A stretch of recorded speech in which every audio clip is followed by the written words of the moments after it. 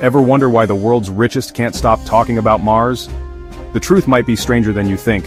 It's 2025 and the billionaire space race is hotter than ever. Rockets blast off, Mars colonies fill the headlines, and visionaries like Elon Musk say they want to die on Mars, just not on impact. Jeff Bezos talks about Earth needing an escape plan. But what are they really after? At first glance, it's a story of human curiosity and ambition. But dig deeper, and things get a lot more mysterious. Earth is running out of resources. Climate change, nuclear threats, and even runaway AI are making our home feel less safe by the day. For the ultra-rich, Mars isn't just a new frontier, it's a backup plan. Think about it. Underground bunkers, secret labs, and closed-door meetings hint at more than just scientific dreams.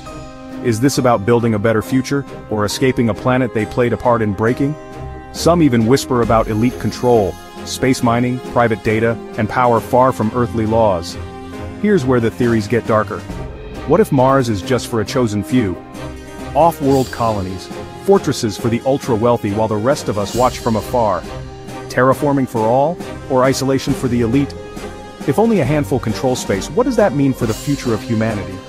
Maybe Mars isn't humanity's next step, but escape route. Will Mars save us or split us forever? Follow for more mind-bending mysteries.